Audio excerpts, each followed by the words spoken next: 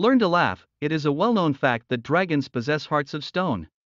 Cold, cruel, and evil are just a few of the many ways to describe us. We no longer have feelings. No emotions.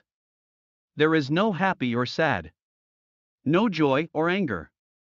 We don't know how to laugh. We have forgotten how to cry. And love is only a distant memory lost to time, there's no going back. The clock cannot be unwound. Dragons are too far gone. Or so I believed, but all that changed with a wail. A simple cry that turned my world on its head. I remember flying over the trees, so close my wings skimmed their tips. Then a howl, well, more like a sob. Startled, I had alighted on a tree branch and looked down to a curious sight. A small round object, green in color, was wriggling on the ground, partially hidden under a bush. I would have dismissed it as an abnormally large butterfly's cocoon, but another wail caught me by surprise. Butterflies did not make a sound like that, nor do moths. Carefully, I jumped to the ground, trying to make the least amount of noise possible. Alas, when you have lived 4,000 years and have grown to a size as large as I, movement is anything but easy. I landed with an earth-shaking tremor and the thing stopped its squalling for a moment. Gingerly, I touched the object with one outstretched talon and it wriggled. Never before had I encountered anything of this nature. Mildly curious, I tapped it again and it rolled. Surprised, I remember taking a step back. But once turned over, the object revealed a spot of pink on its green cocoon. I lowered my head to get a closer look and it had made a strange warbling sound. I saw two odd eyes and a mouth shaped a way completely foreign to me. In all my days of travel, exploration, and discovery, I had never come across anything quite like it. The object wiggled again, warbled, and then trilled. At the moment only guessing, it seemed to be a young creature, possibly no older than a year or so. But still, I had no clue what to make of it. I had taken a step away and scanned the surrounding area. I remember seeing a familiar symbol scratched on a nearby tree. It was the mark of Scarn's hunting grounds. There were great furrows through the ground. And they were fresh. All at once, a few things clicked. The creature was a young one, and its caretakers must have been killed by Scarn. Oblivious of the little details, he had missed the camouflaged green object hiding under the bush. Again, the little thing had warbled at me, then burst into tears. For some unknown reason, I remember picking the green cocoon-like object up, cradling it in my claws, then lifted off towards my cave high in the mountains. But I'm sure that, the instant I touched the creature, it ceased its tantrum and went silent in calm wonder. Even to this day, I do not know what possessed me to take it. Perhaps it was curiosity, or maybe surprise, boredom, or possibly even caution. But I think the most likely reason was the need to change, and change it did. From that point on, my life was never the same. When I had first reached the cave, I set the little thing down to roam, to explore. But it didn't move. It wiggled, sure, but never actually got anywhere. Was it hurt? Sick? Or was it just immobile? That was when I realized that the green skin was not even a part of the creature. I remember my shock as the cocoon began to unravel in my claws and the little thing started to roll away. While mortified that it was falling apart in my hands, the thing was all the while warbling and, what I can guess, laughing, as it rolled away. It is amusing to tell now, but at the moment, it was horrifying. After the whole scarring incident, on my part, the thing found it hilarious. It began to make sounds and signs to me. Although I have never had any dragonets of my own, I have learned enough about young ones to guess it was hungry. With a sigh, I remember tramping over to the alcove where food was stored and returning with various items. I presented each to the thing, but it turned them all down with a haughty look or by shoving them away. I had returned with a new assortment of food, plants, fruit, and even meat, and again each was a definite no. Finally, on the third run, one of the fruits had caught its eye. A small mango, bright yellow and orange. Fascinated, it had reached for it with little arms, clawless claws grabbing at it. As I watched, the creature rolled the fruit around the floor, giggling. Mango, I had said in the dragon tongue. Momo, it replied with a huge grin. Startled, I said it again and the creature responded the same. Though we were drastically different, I a dragon and it who knows what, we could understand each other perfectly. The language of life crosses all boundaries, and so I had cut the mango into smaller pieces with my claw in hopes of allowing the creature to eat it. That little mouth was most useless. All the while it had repeated, Momo, Momo, Momo. When Finol. Học cách cười một thực tế nổi tiếng là rồng sở hữu trái tim bằng đá. Lạnh lùng, tàn nhẫn và độc ác chỉ là một vài trong số rất nhiều cách để mô tả về chúng ta. Chúng tôi không còn tình cảm, không cảm xúc, không có vui hay buồn, không có niềm vui hay sự tức giận, chúng tôi không biết cách cười, chúng tôi đã quên làm thế nào để khóc, và tình yêu chỉ còn là ký ức xa xăm theo thời gian. Một đi không trở lại, đồng hồ không thể được mở ra, những con rồng đã đi quá xa, hoặc vì vậy tôi đã tin tưởng, nhưng tất cả điều đó đã thay đổi với một tiếng than khóc. Một tiếng kêu đơn giản đã làm đảo lộn thế giới của tôi. Tôi nhớ mình đã bay qua những cái cây, vì vậy hãy khép đôi cánh của tôi lướt qua đầu của chúng. Sau đó, một tiếng hú tốt giống như một tiếng nức nở hơn. Giật mình tôi đã bước xuống một cành cây và nhìn xuống một cảnh tượng tò mò. Một vật thể tròn nhỏ, màu xanh lục đang uốn éo trên mặt đất một phần ẩn dưới một bụi cây. Tôi đã bác bỏ nó như một cái kén của một con bướm lớn bất thường, nhưng một tiếng than khóc khác khiến tôi ngạc nhiên. Bướm không phát ra âm thanh như vậy, và bướm đêm cũng vậy. Một cách cẩn thận, tôi nhảy xuống đất cố gắng tạo ra ít tiếng ồn nhất có thể.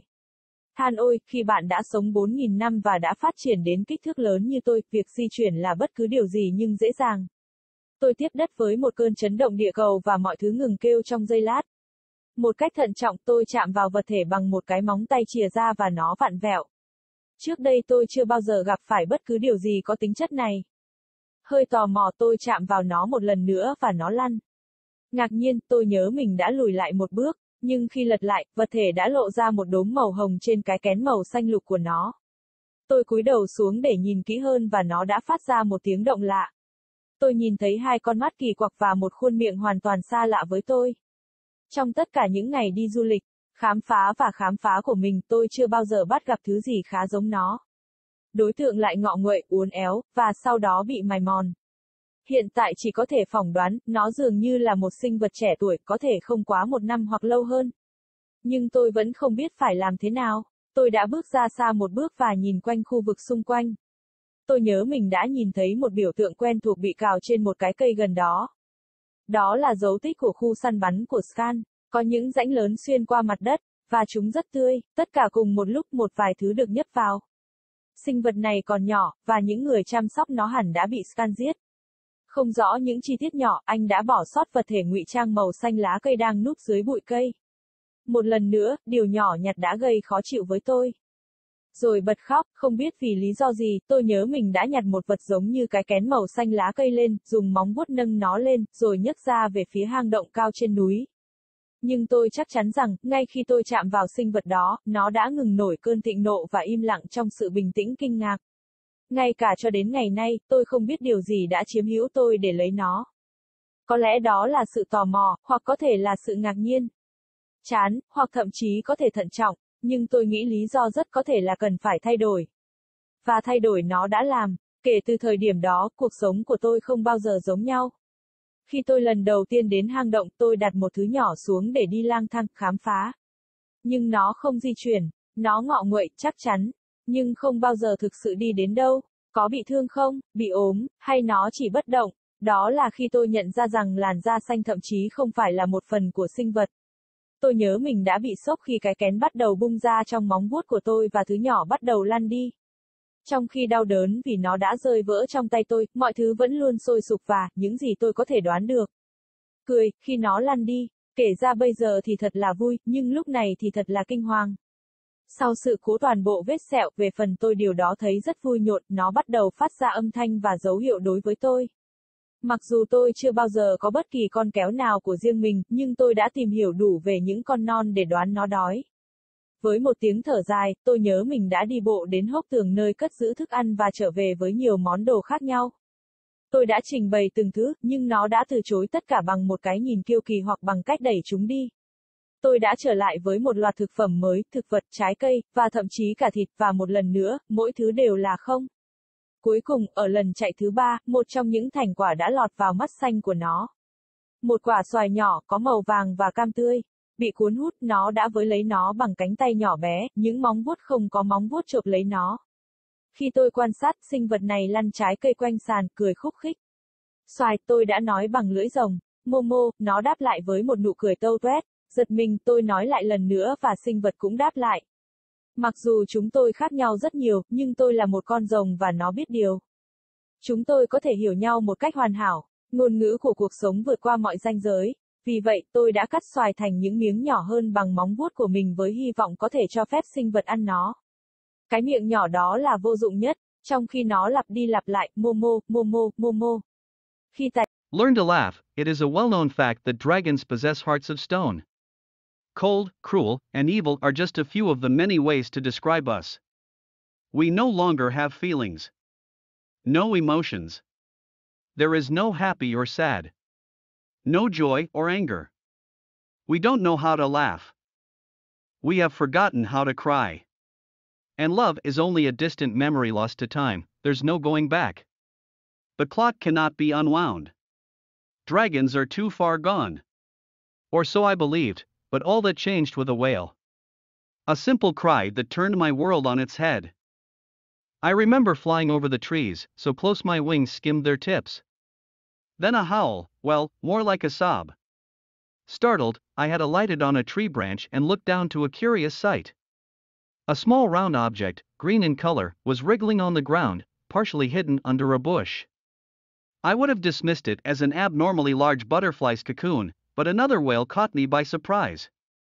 Butterflies did not make a sound like that, nor do moths. Carefully, I jumped to the ground, trying to make the least amount of noise possible. Alas, when you have lived 4,000 years and have grown to a size as large as I, movement is anything but easy. I landed with an earth-shaking tremor and the thing stopped its squalling for a moment. Gingerly, I touched the object with one outstretched talon and it wriggled. Never before had I encountered anything of this nature. Mildly curious, I tapped it again and it rolled. Surprised, I remember taking a step back. But once turned over, the object revealed a spot of pink on its green cocoon. I lowered my head to get a closer look and it had made a strange warbling sound. I saw two odd eyes and a mouth shaped a way completely foreign to me. In all my days of travel, exploration, and discovery, I had never come across anything quite like it. The object wiggled again, warbled, and then trilled. At the moment only guessing, it seemed to be a young creature, possibly no older than a year or so. But still, I had no clue what to make of it. I had taken a step away and scanned the surrounding area. I remember seeing a familiar symbol scratched on a nearby tree. It was the mark of Scarn's hunting grounds. There were great furrows through the ground. And they were fresh. All at once, a few things clicked. The creature was a young one, and its caretakers must have been killed by Scarn. Oblivious of the little details, he had missed the camouflaged green object hiding under the bush. Again, the little thing had warbled at me, then burst into tears. For some unknown reason, I remember picking the green cocoon-like object up, cradling it in my claws, then lifted off towards my cave high in the mountains. But I'm sure that, the instant I touched the creature, it ceased its tantrum and went silent in calm wonder. Even to this day, I do not know what possessed me to take it. Perhaps it was curiosity, or maybe surprise, boredom, or possibly even caution. But I think the most likely reason was the need to change, and change it did. From that point on, my life was never the same. When I had first reached the cave, I set the little thing down to roam, to explore. But it didn't move. It wiggled, sure, but never actually got anywhere. Was it hurt? Sick? Or was it just immobile? That was when I realized that the green skin was not even a part of the creature. I remember my shock as the cocoon began to unravel in my claws and the little thing started to roll away.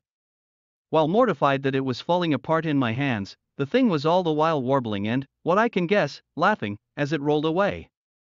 It is amusing to tell now, but at the moment, it was horrifying. After the whole scarring incident, on my part, the thing found it hilarious. It began to make sounds and signs to me. Although I have never had any dragonets of my own, I have learned enough about young ones to guess it was hungry. With a sigh, I remember tramping over to the alcove where food was stored and returning with various items. I presented each to the thing, but it turned them all down with a haughty look or by shoving them away. I had returned with a new assortment of food, plants, fruit, and even meat, and again each was a definite no. Finally, on the third run, one of the fruits had caught its eye. A small mango, bright yellow and orange. Fascinated, it had reached for it with little arms, clawless claws grabbing at it. As I watched, the creature rolled the fruit around the floor, giggling. Mango, I had said in the dragon tongue. Momo, it replied with a huge grin. Startled, I said it again and the creature responded the same. Though we were drastically different, I a dragon and it who knows what, we could understand each other perfectly. The language of life crosses all boundaries, and so I had cut the mango into smaller pieces with my claw in hopes of allowing the creature to eat it. That little mouth was most useless. All the while it had repeated, Momo, Momo, Momo. When fin all.